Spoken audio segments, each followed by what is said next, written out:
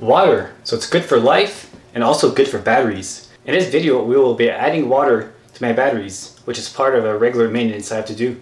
Lead acid batteries have a water and sulfuric acid mixture, and every now and then, as it charges, the water will kind of evaporate and it produces hydrogen. So you need to actually replace that water, otherwise the water levels will go down and then the place will be exposed and then you lose capacity and eventually the battery dies. Speaking of dead batteries, I actually have one battery that died. I'm not sure why, but one of the cells just decided to short. It's kind of funny because in my last video I mentioned that it happened. Well, it happened to another battery. I think what happens is probably a result of just cheap batteries. So I'm hoping that if I start buying better batteries, maybe it won't happen, but I don't know, it's hard to tell. Speaking of the last video, I want to thank everybody who watched it and liked it and subscribed to my channel. I had over 100 subscribers just from that one video. So that's really cool to see that kind of growth. So yeah, I want to thank everybody for your interest and for watching my videos. So I'm hoping that I can keep making videos that interest you. So in this video, I will be doing the battery maintenance. So without further ado, let's go do that now. So here we are in the server room. So the two batteries that we'll be maintaining today are these ones here. So I've got one battery here and then one on the other side. They're in parallel. Actually, all the batteries in here are parallel, but they're kind of split into two different groups. So we'll be taking these out and checking the water levels and then adding water. It's been probably over a year now since it's been done, so chances are it will have to get done. And then right here I got a battery that's missing. That's because it looks like one of them has a shorted cell. It's like the third time that happens, so I think it's a result of just these batteries being cheap, I guess. It's this battery over here from 2013. So I was doing some tests on it and it looks like this cell is bad. So I will be, after I'm done this maintenance, I will kind of show you guys what's going on with this battery and basically how I discovered it was failed and what I can do to kind of test it just to confirm that it failed. So we'll do that after. So let's get started with the actual maintenance. Now the first thing when you're doing this maintenance, you're kind of bending over a lot. So if you have long hair like me, it's kind of gonna get in the way. It's kind of get in your face. I've been growing this for about a year now, by the way. So yeah, so if your hair is long like this, you probably want to tie it up a bit so it doesn't get in the way, because you will want to be wearing safety glasses, and I would advise to wear gloves. Personally, I don't like to bother. I find it makes it harder, but ideally you should probably wear gloves. If you don't, just be aware of what you're touching, because anything you touch with acid, you will basically ruin it. So like if you touch your clothing, you probably don't want to get in my beer. That would be bad. Like even a little drop in your clothing, and it doesn't happen right away, but over time it'll eat up through it. And even your fingers, obviously, you want to wash your hands very good after with soap, because soap is alkaline, so it'll kind of get rid of the acid. If you do get a bit of acid on you, it's not the end of the world. Like, it's not going to immediately eat through. The battery acid is actually like a lower concentration. It's not pure. I forget what the concentration is. I mean, it is high, but it's not like the end of the world. Obviously, try not to get any on you, because what happens is when you open the little cover, there's always going to be a little bit of acid in the area, so just try not to touch that. Anyway, let's get started. So first I have to go behind and disconnect these. Now one thing I already did before I started this video is I turned off that switch, the number 2 bank, and this basically removes the batteries from the system and removes them from float, so that way they're not connected to anything, they're not being charged, and this kind of stops a little bit of the acid fizzle and all that, so it just makes it a little bit less messy when I open the caps. Alright, hair is tied up, and now it's just time to engage the safety squints. Very good idea to have safety glasses, not only because of accidental acid splashes. If you happen to short out the batteries while you're working on them, you could send sparks flying, and you don't want those in your eyes. So good idea to have safety squints. Also good idea if you're really worried, and especially if we're working on the big batteries like 48 volt systems, you probably want to put your motor on speed dial as well, just in case. So let's go ahead and disconnect the batteries. Now with a proper battery box, I wouldn't have to do that.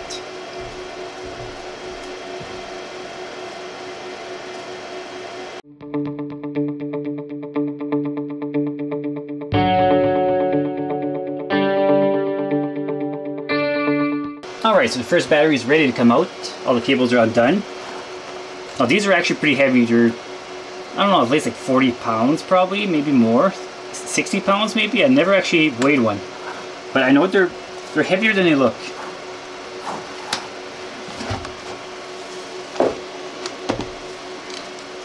There it is. Now one thing you'll notice too is I have a box of baking soda. And I just put the whole box in there. And in case there's ever an acid leak, it'll basically neutralize the acid. And then the tray will contain the acid. And that's why I can't put 4 in here, because I can't find trays that fit perfect. Like I can't put 4 of those trays. I basically designed this for 4 batteries. I didn't account for the trays basically. Anyway, let's put that one aside and then let's take the other one out and then we'll get started.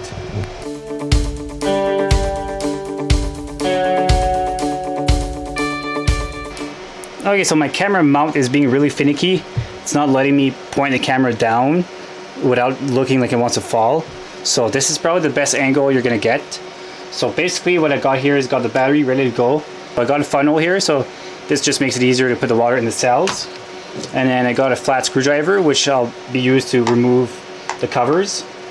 And I got a water jug here, which will dispense the distilled water. So let's get going. So first I'm going to take off the covers. And now there could be a bit of liquid around, and that is probably a little bit of acid that kind of splashes up as it's charging. So I usually try to just avoid touching that. And I just avoid trying to get it on anything.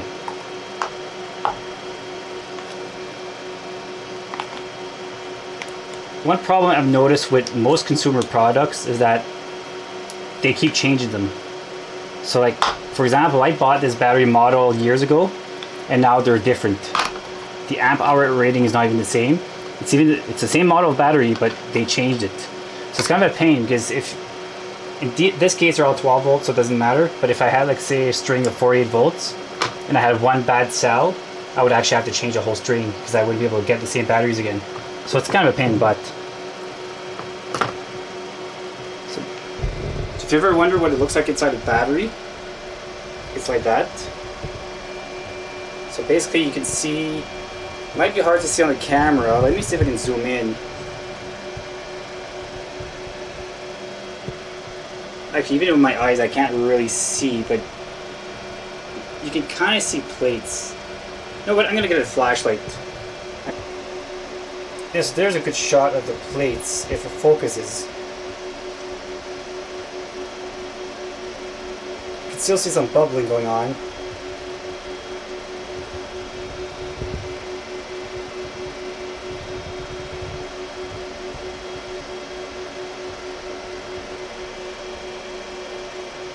If you look carefully, you can kind of see the plates inside the battery. So each one of these cells produces about 2.25 volts on float, and they're 2 volts nominal, so this is what makes a 12 volt battery. Now normally you want to charge a battery at 13.5, which is 2.25 volt per cell, and that's basically the happy place where the battery is. It's basically where you can keep the voltage there indefinitely, and it'll be happy. It won't overcharge or discharge. So anyway, let's get started. So what I usually do is I usually fill this Pyrex with water. I make sure to keep it clean so there's no contaminants, because this is kind of a delicate job. You want to make sure you don't get any contaminants in there, or it could possibly damage the batteries, so you don't want that. So I'm going to go ahead and put water in here and then just start basically dumping in the cells. I usually try to put water until I see the water level go up to, there's like a little plastic lip. It's very hard to get that on camera, but the way the holes are, there's kind of like almost like a little pipe, and then the pipe ends, so I try to get it all the way to the end of that pipe. That's kind of what I consider it full. So when I bought the battery, I checked, and that's about where the level was at, so I just try and match it. So I'll go ahead and start dispensing water.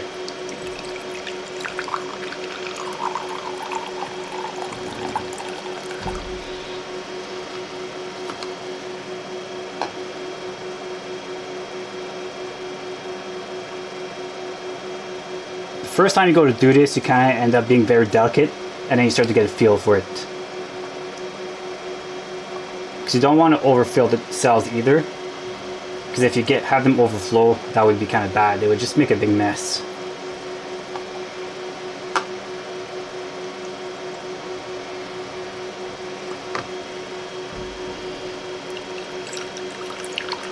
Now, it would probably be advisable to clean around the battery as well. The problem with that is you kind of risk dropping material inside. But there's a lot of dust in this environment. So I try to kind of just leave it alone because it's just going to get dusty again anyway. So I just try to make sure not to knock anything in. There's kind of different methodologies you can take. Now, some people in the last video were quite concerned about all the dust in here, and it is quite a concern. But I will be addressing that at some point. I want to enclose this room, seal it up, and then add some HVAC. And when I do that, I'll have some proper filtration and basically make sure there's no dust.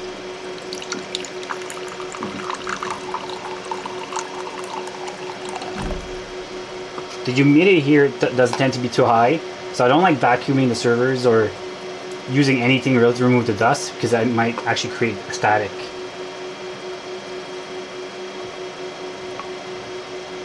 There is one server that I decommissioned a while back. I actually wanted to make a separate video of that where I'm going to clean out the whole thing. I think it'll be pretty satisfying to watch that.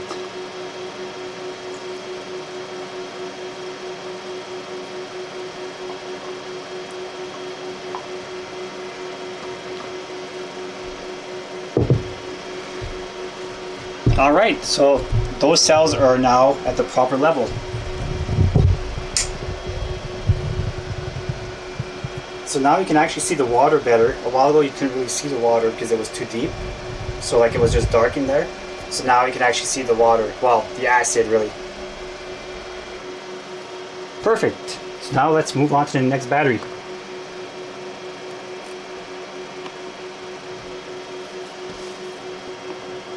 Now at this point, because I've been yapping around while doing this, this would be a good time for me to go wash my hands.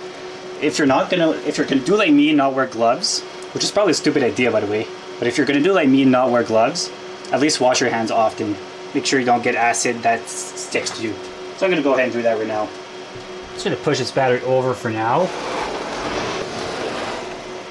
And it's pretty much the same routine, so I'm just gonna speed up this footage and then put them back.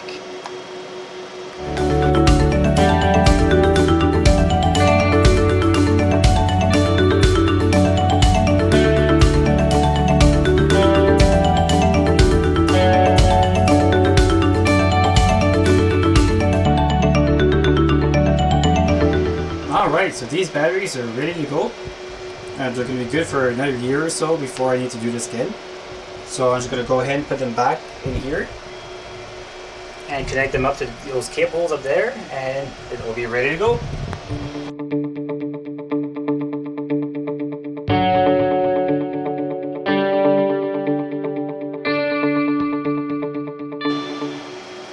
Now when doing this, it's always important to double check polarity. So now I would be tempted to just take the positive, pass it through, touch the positive battery, and then put a negative, touch the negative of the battery. But it's a good idea to just double check, go behind, and make sure that they're actually on the proper side, because you don't want to mess that up.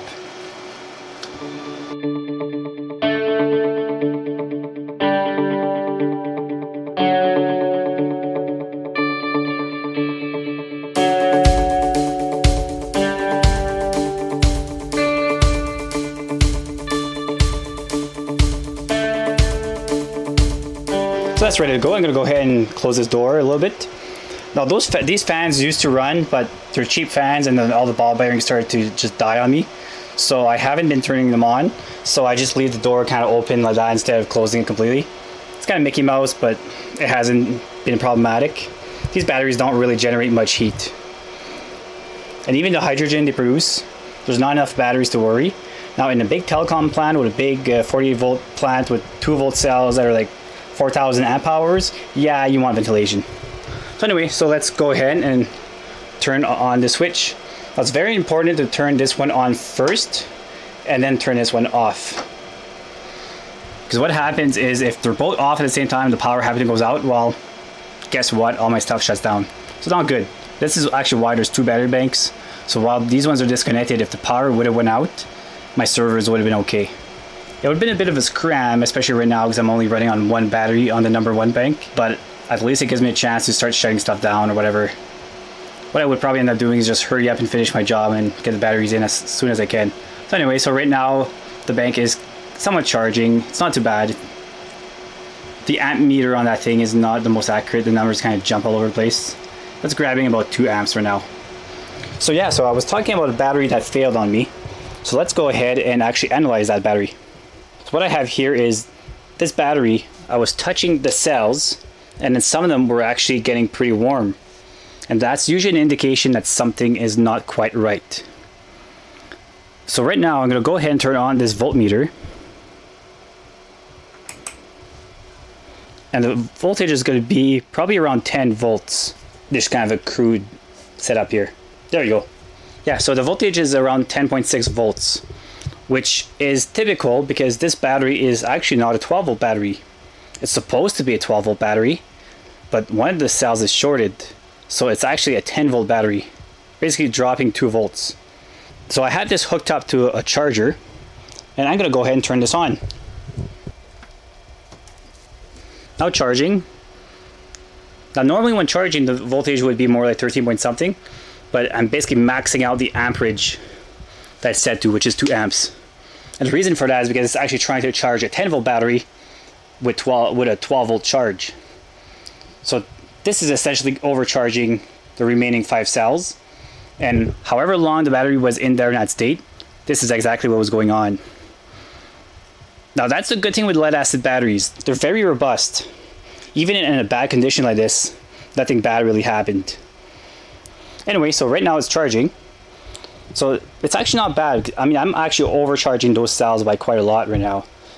13 volts that's charging at. So I'm going to go ahead and unplug it, and we'll see how the voltage will actually drop. So surprisingly, it doesn't drop that fast, but it does drop. If I leave this for like an hour, it'll drop to like 10 volts. Basically, I'll tell you what I went through to troubleshoot this. So the first sign was the heat. And I should, oh, it is unplugged, yeah, right. Yeah, oh, you can see that voltage dropping now. Oh, look at that. Yeah, it's dropping very fast. Look at that. It's kind of funny because it stuck to around 12 volts for a while, and then now it's dropping. Yeah, look at that. That's because one cell is shorted, so there's only 5 cells of the 6 that are actually active right now. The other one is essentially bypassed. And when I say shorted out, I'm kind of assuming it's shorted out. It's very hard to measure the voltage of each cell. There is a way to measure the charge rate with that thing there. So yeah, so basically when I went to touch the battery, I noticed it was kind of warm. And from experience, I realized that something wasn't quite right. Usually heat in a battery, it means it's being overcharged. Or heat in a cell, I should say, because a battery is multiple cells. So this is a battery, but each little container that you see inside the battery, or each compartment, is a cell. If one of those compartments gets hot, it means it's being overcharged. So with one cell shorted, all 5 compartments were essentially being overcharged. Yeah, so basically they were being overcharged. So when I was putting my finger across the cells, I can feel the ones that were warm, and then the one at the end actually wasn't that warm. Now, it's hard to gauge sometimes because the heat will kind of transfer anyway. It's when I opened it up that I was able to learn more. So we're going to go ahead and open this up, and I'll show you my findings. Again, that voltage is still dropping, so it's like 10.8, and then it'll slowly keep dropping like that. I mean, technically, if I wanted to, if I got like a charger that was optimized for a 10 volt battery, I could probably keep using this battery. But unfortunately, I don't really have a use for it, and I don't have a 10 volt charger. Probably doesn't exist, but it wouldn't be that hard to make, I guess. So I'm just going to disconnect all this stuff.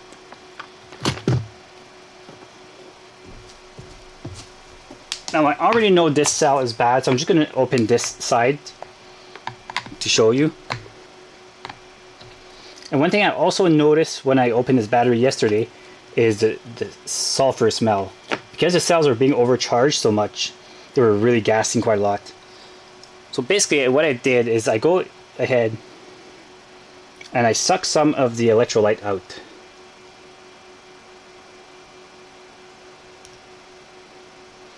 Now that indicator is going to show whether or not the charge is, I'm going to zoom into that. So this rod here actually indicates the level. So the water is up to here and the green is way on top. This means this cell is actually overcharged because it should be within the green. Actually, within the white is pretty good too. So if it's in green, it's good. Now this cell is actually way overcharged, so this is why it's actually way below. So I'm going to go ahead and put that back in. I'm going to take from this cell, and notice how it keeps going up, and it's way out in the red, and the thing is still not floating. It's like hardly floating. So like I just didn't grab enough. So basically this cell is like bad. I believe at this point this would actually be water, I think, because the acid will actually collect on the plates. I believe that's what happens. Don't quote me on that. So yeah, so this battery is pretty much a dud, unfortunately. And what sucks is it's only from April 2013, so it's not like it's that old. But I looked at the reviews on King Tire site, and it seems a lot of people buy these batteries for their boats and stuff, and they don't last like a year. So I think I just got unlucky and I chose a bad type battery. So that's pretty much it. So really, I'll probably have to just return this for recycling, and I'm not going to replace it. And instead what I'm going to do is I'm going to decide if I want to start using different batteries. So I'm just going to go through what I got now and eventually build a new battery plant. So that's pretty much it for this video. And the batteries are now maintained, and they should be good for about a year. I hope this was educational for you if you've never seen this done before. I mean, it's pretty simple really, but yeah, so this is pretty much it. Safety glasses off.